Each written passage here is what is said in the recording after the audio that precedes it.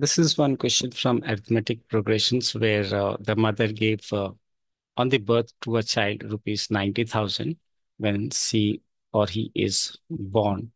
And I think this would be considered a 0 year. And this she kept on adding on each birthday rupees 30,000 more as the lasting memory for the children's support. And question is when this much 4,20,000 is trustly attained, she goes to the charity that her memory to be maintained. Now, what we can see that we have to find in the first part, what is the balance? What's the balance in the sixth year? Now, let's check here that, as I said, this is a question of arithmetic progression. So we'll say A0, well, A0, that is at the time of birth, it is 90,000. So therefore, A1, that is the next year it is after 1 year, not next year. You can see that the first, when the child is 1 year old, it's 90,000 plus 30,000 because this is being added each year. So we get A1 from here, that is first term, as per it should be 1,20,000. Now we got this, and similarly, we can find, say, the common difference clearly 30,000 is added. So this should be, we can say that here D, that is the common differences there. So we have A, and A clearly is not this because this is at the time of birth after attaining 1 year.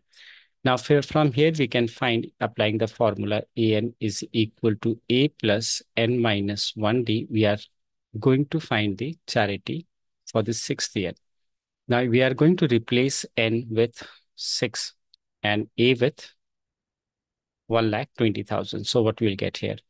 Now this we have A as from here, that's 1,20,000. That is 120 followed by 1, 2, 3 zeros, 4 zeros. Plus N, replacing N with 6 here because we are going to find the sixth year. 6 minus 1 is 5. And 5 times, this will be 5 times D, and D is, D we have as 30,000. So this is 30,000.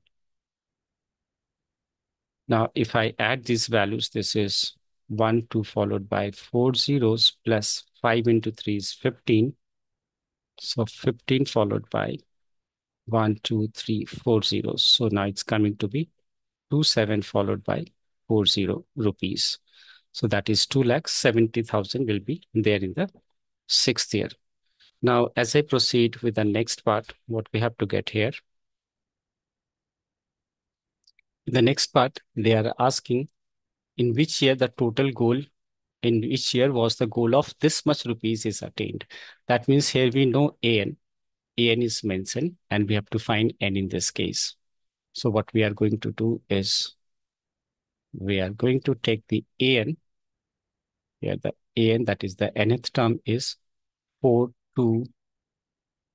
It is 4, 2 followed by 4 zeros, and we have to get N in this case.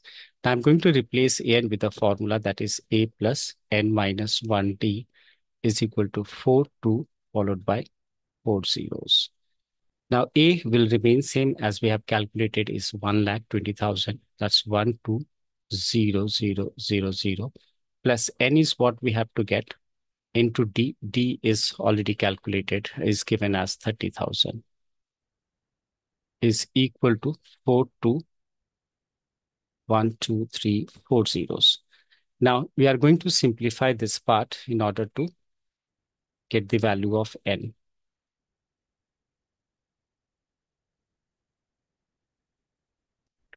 Now from here, if I continue solving, what I'm going to do is transposing this value to the other side.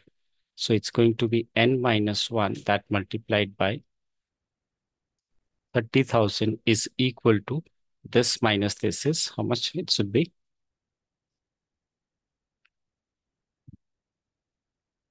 3 lakh. Now, if I transpose this to the other side and divide it, we are going to get this as 10. So we have N minus 1 is equal to 10. That implies N is equal to 10 plus 1, that is 11. So the answer for the second part should be, for this part, it should be that is on 11th year or in 11 years.